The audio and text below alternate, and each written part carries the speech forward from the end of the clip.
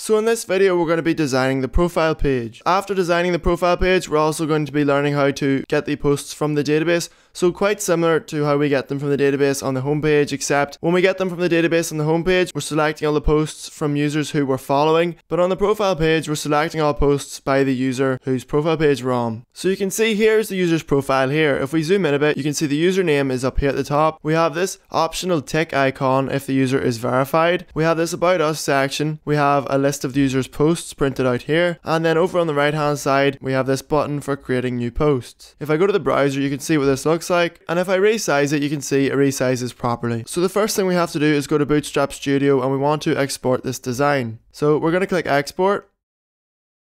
You can see it says it's been exported if we click on that. So wherever you export it to, you're going to end up with that file called profile.html, and I'm just going to paste it in here into our project. So here's the file in the web browser here. So the first thing we're going to do is we're going to get their username. So in our code, we're going to go to profile.php, and we're also going to go to profile.html, and we're going to select all, copy that, and we're going to paste it into profile.php. So we're going to paste it underneath everything, just down at the bottom. Now if I go to profile.php, you can see we have our design underneath. So you can see here, we're just echoing username's profile. So if I just copy that, scroll down and paste it in here, refresh, now you can see it says Francis's profile. Up here it says verified. If I go in here and I just say if verified, then we'll echo that out, otherwise we won't echo it out. So just like that, we'll be able to display the tick if the user is verified. So now if I refresh, scroll down, the tick is still there because I'm verified. If I go to SQL Pro and I change my verified status to 0 and I refresh, you can see the text just disappeared. The next thing we want to do is we want to select all of the posts that are being printed out. So to get all the posts, what we're going to do is we're going to go to our index page.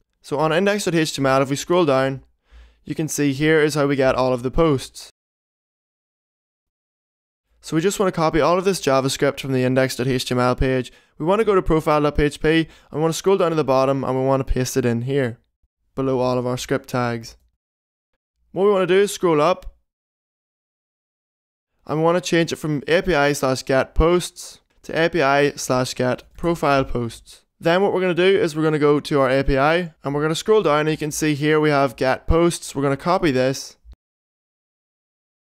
and we're going to paste it in down below. You can see now we have another else if statement, and what we're going to do is change it from get posts to get profile posts. So we don't need the token anymore, so we're going to delete that, and we're going to get the user ID from the database by selecting user ID from users, and we're going to select just the ID column from users, where username is equal to username, and the username is going to be the username of whoever's profile it is. So we're just going to put in username into here. It is going to be equal to get username. So once we've done that, so instead of getting the posts from the people the user is following, what we're going to do is we're going to select all of those columns, and we're only going to select from users and posts, and we're going to delete this where clause and just leave the second one, and we're going to delete this other part of the where clause. So what we're going to do is just scroll across and change this from user ID to ID as well. And if we were to run this now, you can see we get every single post in the database printed out. So what we want to do to fix that is just say and users.id equals user ID. So we're only going to select posts for this user. So if I refresh now, you can see that it's just decreased.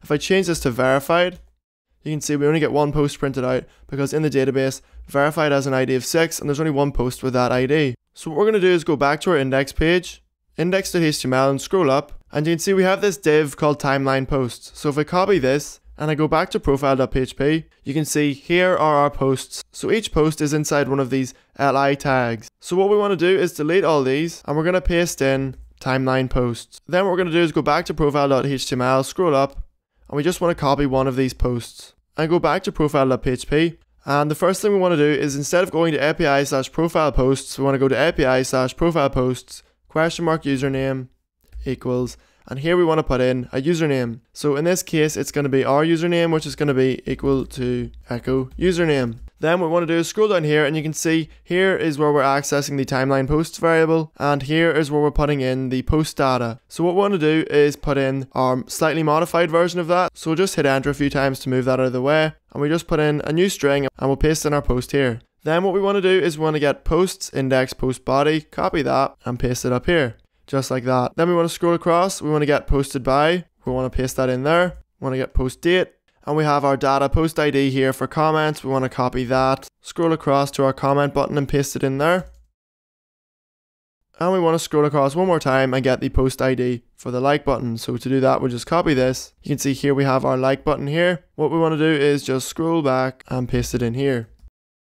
And it still looks like we have some errors, but that's just because we need to put all this on one line.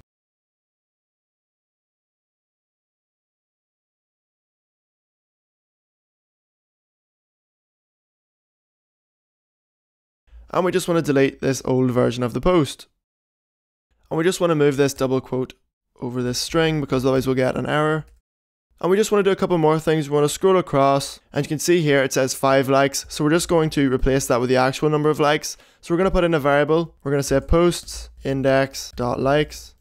We're going to scroll across again and you can see comments. We have a number here, but we aren't actually numbering our comments. So we're just going to delete that. And we're going to go back into index.html. Scroll up and you can see here is our modal window. Here's the window we use for displaying comments. So we're going to copy that, go to profile.php and we'll just paste it in here.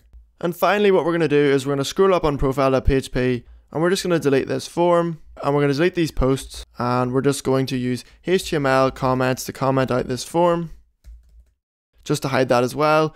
And now if I refresh, you can see we have our new profile page. It has a design. It shows I'm a verified user. You can see all of my posts printed out here. They're all different posts. If I go to another user, you can see the verified has one post. If I like that post, I've already liked it. So if I click it again, now I've just re-liked it and it says it has 1 like. If I click on view comments, I can see all of the comments associated with that post. You can see verified isn't actually verified. So if I go into users, go to verified and I set their account to a 1, you can see now they're verified. So that's it for this video. Don't forget to like, comment, favorite and subscribe. Don't forget to follow us on Facebook, Twitter and Reddit. But that's it for this video and I'll see you next time.